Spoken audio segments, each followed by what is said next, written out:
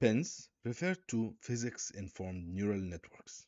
It's a topic that's gaining a lot of attention, not just by academia, but also by companies and uh, big companies like NVIDIA.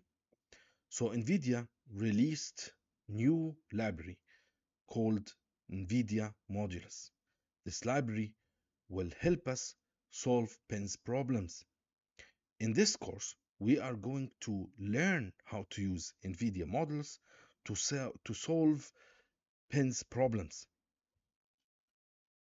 In order to learn NVIDIA models, we will have to start learning the basics of PINs and how the computational flows inside a PINs code. The best way to write our own PINs code and understand every little information or every little computational process, we have to write our own code using PyTorch.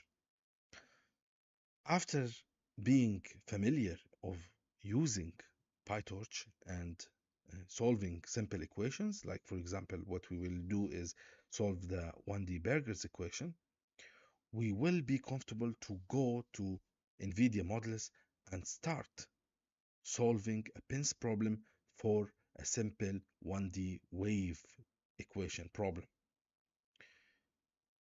We will define this equation using NVIDIA Modulus, and we will learn how to define basically any equation we want using NVIDIA Modulus. After that, we will take advantage of the methods exist or coded already exist in the NVIDIA Modulus, and we will use the Navier-Stokes equations with the zero turbulence model to solve the cavity problem.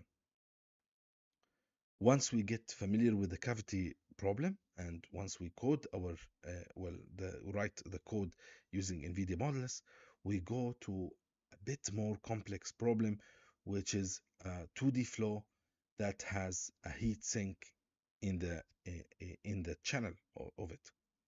This way, we will learn or we will calculate the flow in that interacts with this heatsink, and we will calculate the temperature gradients as the flow passes through this heatsink.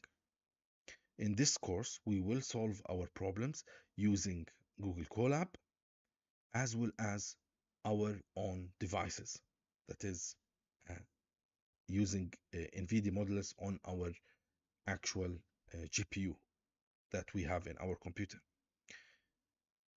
This course will consider giving a step-by-step manner. We will write our own code every one line at a time.